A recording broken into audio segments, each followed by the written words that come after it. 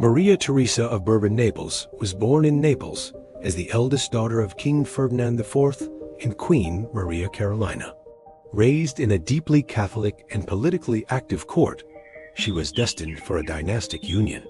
At 16, she married her double cousin, the future Emperor Francis II. Maria Theresa became Empress of the Holy Roman Empire during a time when the empire was crumbling under revolutions and Napoleon's rise. She cared little for power or fashion. Her mission was motherhood. She bore 12 children and was seen as a model of humility, piety, and duty. Francis II adored her, and after her death, he struggled to find her equal.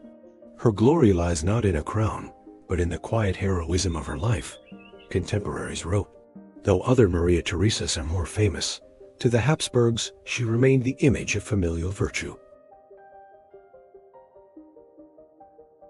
Abd al-Wahid ibn Masoud ibn Muhammad Anan was born in the Saadi Sultanate of Morocco. A courtier and experienced diplomat, he rose through the ranks under Sultan Ahmad al-Mansur. In the year 1600, he was appointed as Morocco's ambassador to the court of Queen Elizabeth I of England. The arrival of the Moorish ambassador in London caused a stir.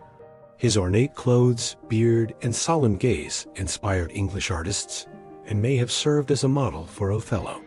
His mission was to forge an alliance between Morocco and England against Spain. Speaking several languages and being a skilled diplomat, he was warmly received by the Queen, but the alliance was never consummated. His story is a reminder of the complex and surprising connections between the Islamic and European worlds during the Renaissance.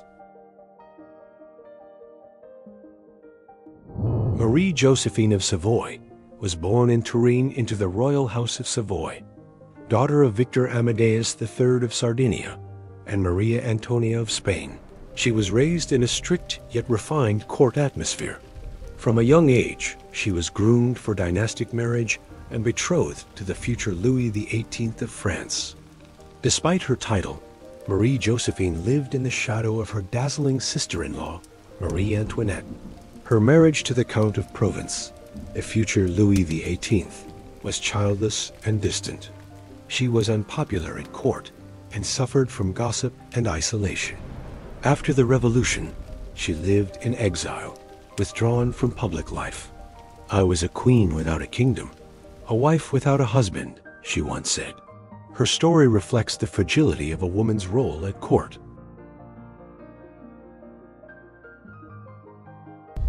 Johann Joachim Quantz was born in Oberschieden, in the electorate of Hanover. From a young age, he studied various instruments, eventually devoting himself to the flute and composition. After travels across Europe and studies in Italy and France, he gained fame as a virtuoso and teacher, especially admired in royal courts.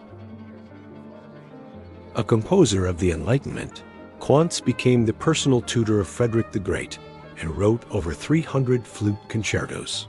His treatise on flute playing became a key reference for musicians of the time. He did not seek fame on stage, but earned it through genius and self-discipline. "I write for the mind, not just for the ear." Quantz's music is marked by purity of form and clarity. It seems to extend the sound of the Age of Reason. Arcangela Terabatti was born in Venice into a well-off family. Against her will, she was placed in a convent at an early age, a fate shared by many daughters in noble households. There, she turned to literature, becoming a rare female voice of protest. Educated and eloquent, she used her writing to challenge patriarchal norms and clerical oppression. Arcangela was one of the first Italian feminists. Her pen rose against convent violence and inequality. In the Inferno of Women, she called forced monasticism a social execution. Her writings were banned and spread in secret, but beyond the cloister, her voice was awaited. "My body is confined, but my mind is free." Even locked in a cell, she remained a voice of the era, silenced neither by the church nor by time. Jacob Jordaens was born in Antwerp into a prosperous merchant family. He studied under Adam van Noort and never left his native city. Though not a traveler, he absorbed the grandeur of Rubens and soon became his closest follower. Jordaens later inherited many of Rubens's commissions and clients, securing his place among the Flemish masters.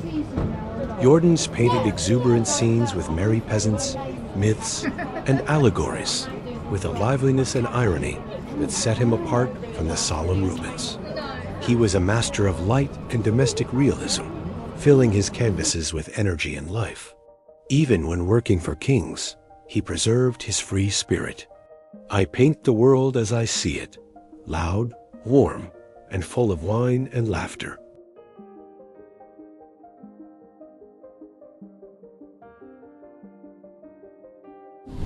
Elizabeth Charlotte of the Palatinate was born in Heidelberg into the noble house of Wittelsbach.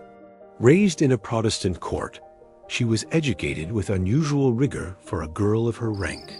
Her marriage to Philippe, Duke of Orleans, and brother of Louis XIV, brought her to Versailles, where she would become a sharp-eyed chronicler of court life. Despite the Catholic court, the Duchess of Orleans kept her common sense, frankness, and German stubbornness. Her letters are a unique source on life at Versailles, filled with gossip, irony, and sharp judgment. She despised intrigues, but observed them with a keen pen. I take no part in this circus, but I describe it better than anyone.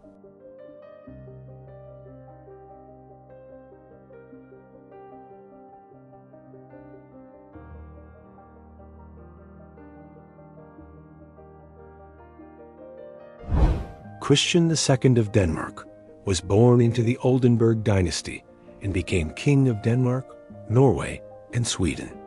Raised in a court shaped by Renaissance ideals, he sought to centralize power and reduce noble influence. His reign began with reformist ambitions and a desire to strengthen royal authority across the Kalmar Union. His attempt to hold power in Sweden led to a bloody event, the Stockholm bloodbath, after which Christian lost his throne and was exiled. Spending nearly 30 years in captivity, he remained a symbol of a tragic reformist king. I wanted justice and became a prisoner of my own dream, he said in old age.